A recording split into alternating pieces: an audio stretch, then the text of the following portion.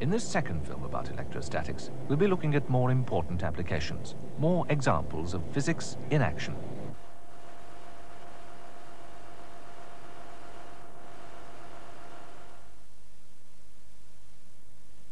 First, a demonstration. Electrostatic charge can be built up by the friction of a liquid against a solid. This pump can pump paraffin around a closed circuit of piping. Here the paraffin passes over a nylon surface. These are actually nylon pan scrubs. From there it passes into a copper container.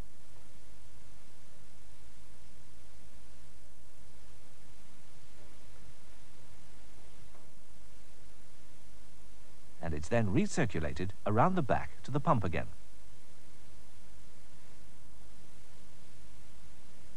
We connect the copper container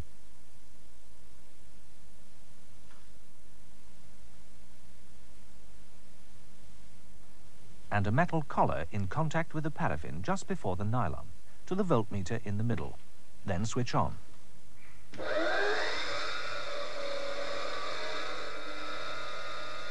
As it rushes over the nylon, the paraffin gains an electrostatic charge, which it transfers to the copper collecting vessel. A potential difference builds up.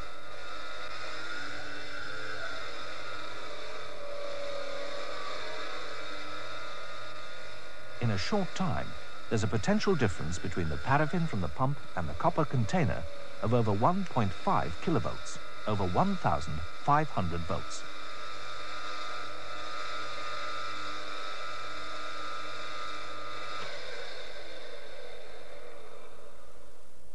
If we now electrically connect the 2 points across which there is this potential difference, the potential drops to 0.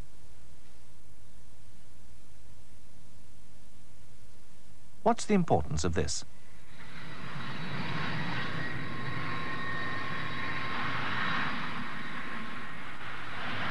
Well, it's important wherever non-conducting and inflammable liquids like paraffin have to be pumped rapidly from one container to another.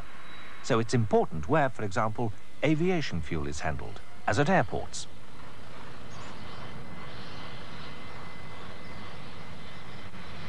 A light plane is to be refueled. Before any fuel is pumped from the tanker to the fuel tanks in the plane, a line of cable is run out. It's called a bonding line. It's attached to some clean metal part of the plane so that there's now electrical connection between plane and tanker.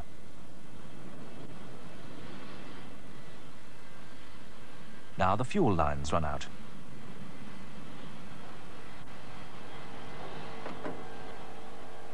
Another cable connecting the nozzle with the plane. And fuel can be pumped aboard. It's necessary to pump the fuel rapidly, or the whole process would take a long time, especially with the big jets. This means that there's the possibility of electrical charge building up in the plane's fuel tank. If a spark occurred, the effect would be disastrous. From the demonstration you saw earlier, can you see how the bonding line stops this happening? The job's completed, quickly and safely. There's perhaps less chance of a spark causing an explosion on a wet day like this, but even so, this procedure's always followed at every airport.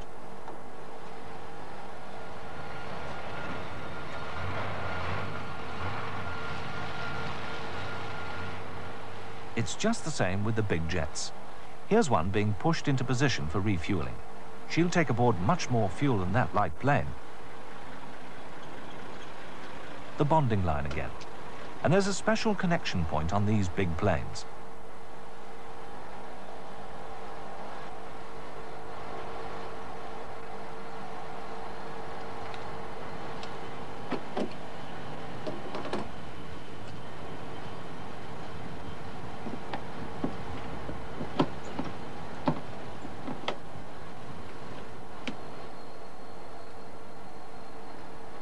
When fuel gushes through the pipeline into the plane's tanks, there's always the risk of a big electrostatic charge building up. The bonding line prevents this. It's part of the safety procedures, as important on the ground where planes and inflammable fuel are handled as in the air. Physics applied to making air travel safer.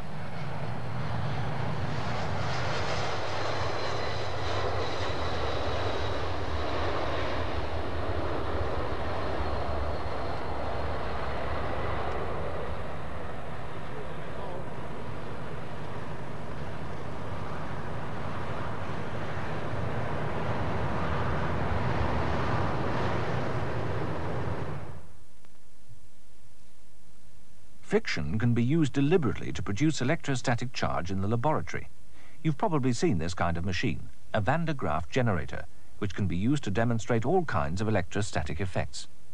For example, let's put these strands of silk fixed to a metal base on top of the machine. Now we'll start it up.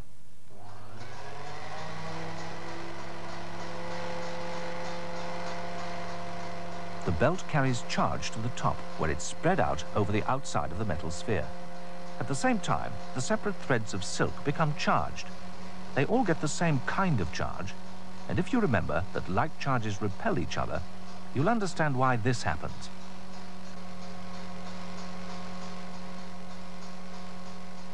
Now let's discharge the sphere by bringing near this smaller Earth sphere. A spark passes and the silk threads collapse.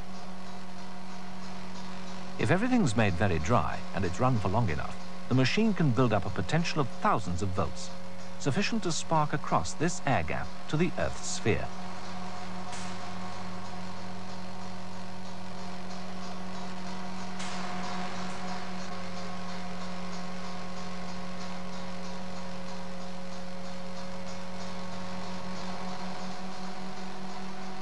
Let's take a look inside this Van der Graaf generator. We must switch it off and discharge it first, or we'll get an unpleasant shock.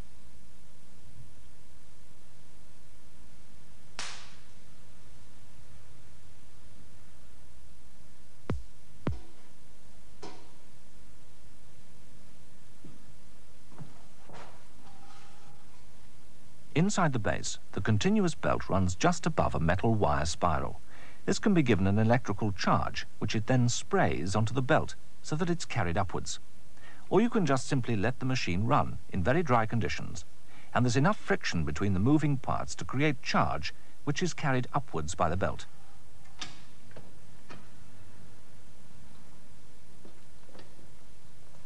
Let's look at the top.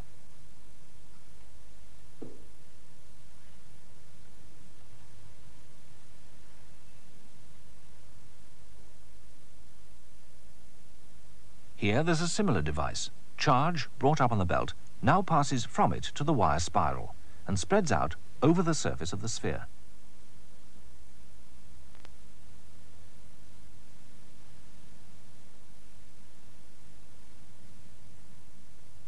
Now this is a laboratory demonstration model, capable of building up a charge of thousands of volts under good conditions.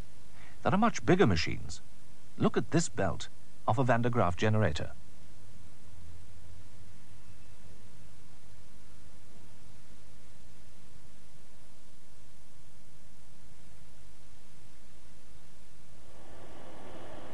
And here's the machine it's used on.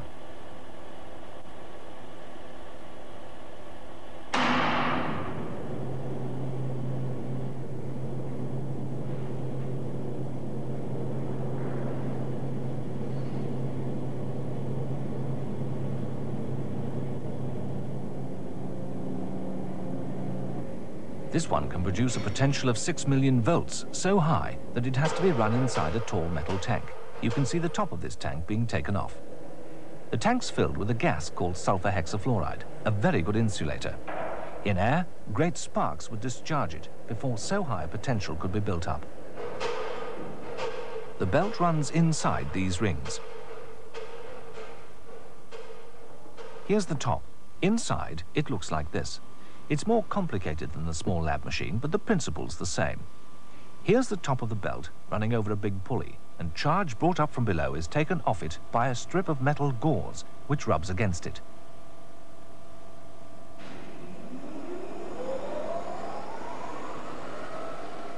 You can see the gauze brushing against the belt.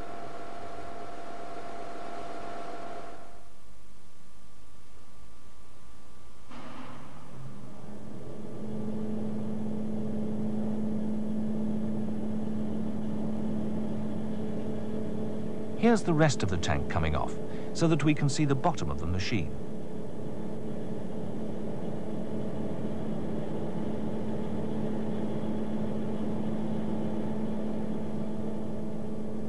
Looking up it, you get a good idea of its size.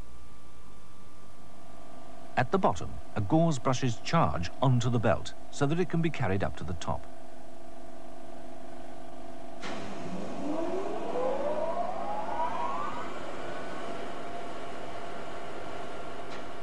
What are such enormous machines used for? Here's a sectional diagram. There's the tank of sulfur hexafluoride gas with the moving belt inside it.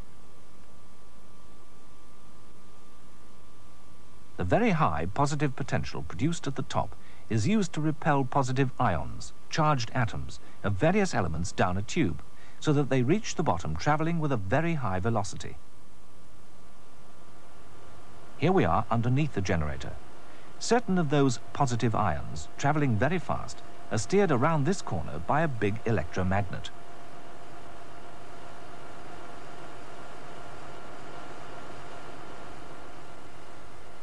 They pass along this horizontal tube, which will bring them to focus on a target of some kind at the end.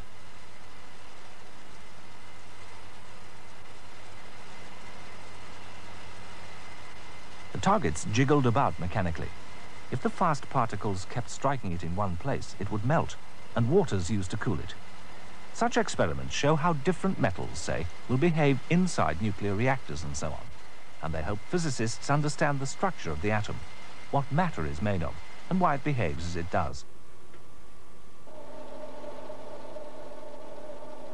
Bigger and even more powerful Van de Graaff generators are being designed and built using the principles of electrostatics to investigate the structure of matter and to provide engineers working in the nuclear industry with the sort of information they need as they develop their exciting new products and processes.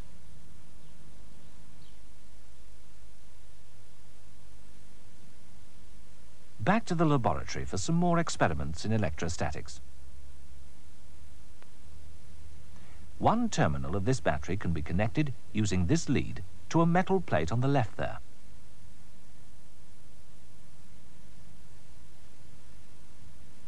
The other terminal can be connected through a very sensitive galvanometer to the other plate.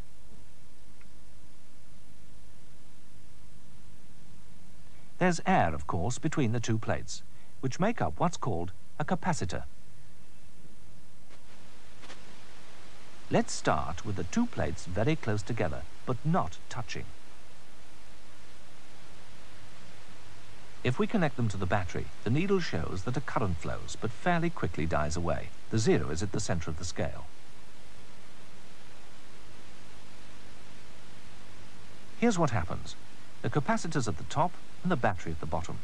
When we connect the battery to the plates, it acts as an electron pump, pulling electrons off the right-hand plate and making it, therefore, positive, and pumping them onto the left-hand plate, which becomes negative. This process continues, the right-hand plate gaining a bigger and bigger positive charge, and the left-hand plate a bigger and bigger negative charge.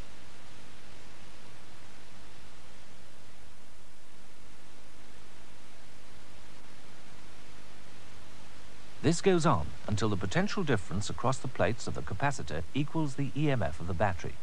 No more current flows, and we say that the capacitor's now fully charged.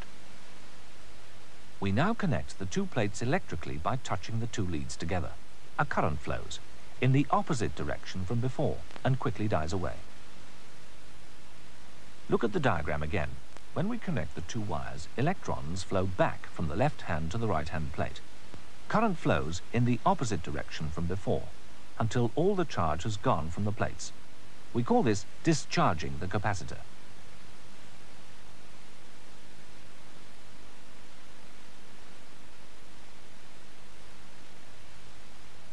Watch it again.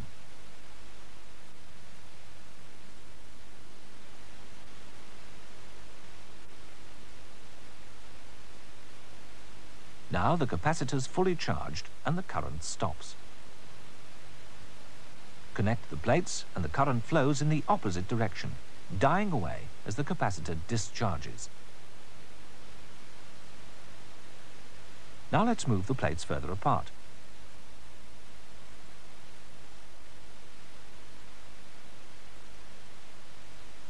If we now repeat the experiment, the same thing happens, but there is a difference. Watch.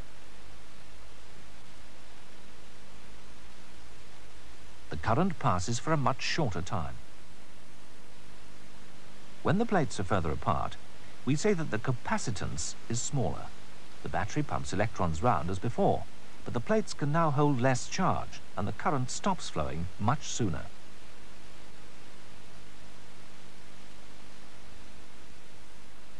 Let's discharge the capacitor. Once again, current flows in the reverse direction, but again it very quickly dies away.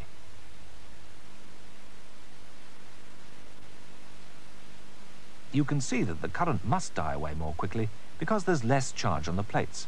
They very quickly become neutral again. Watch it again in the lab.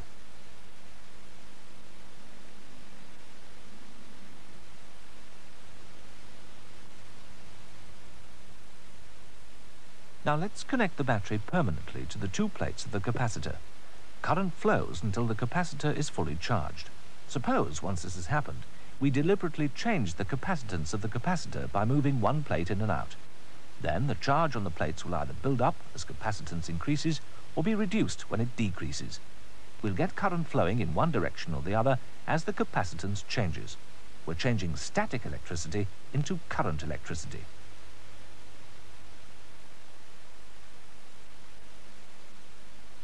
Here's the capacitor again, with the plates very close together.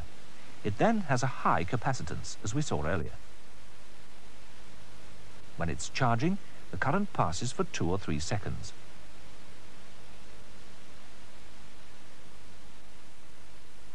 And when we discharge it, again, a current flows for several seconds. There's another way in which its capacitance can be altered. Not by moving the plates further apart, but by making the area of overlap between them smaller, like this. It's as if the capacitor now has smaller plates. It now takes much less time to charge up. Its capacitance is smaller. And the current dies away as quickly when we discharge it.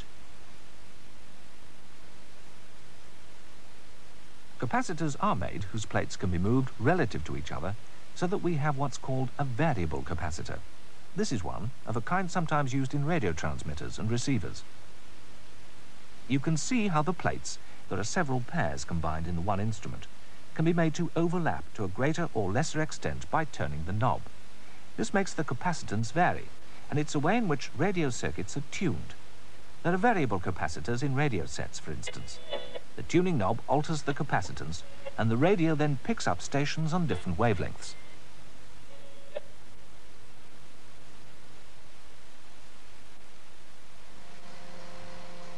In this film, we've been looking mainly at static electricity and seeing how it can be generated. The next film is the first of 2 which demonstrates how electric current can be generated in the laboratory and in the giant power stations which provide the electrical energy on which modern life so much depends.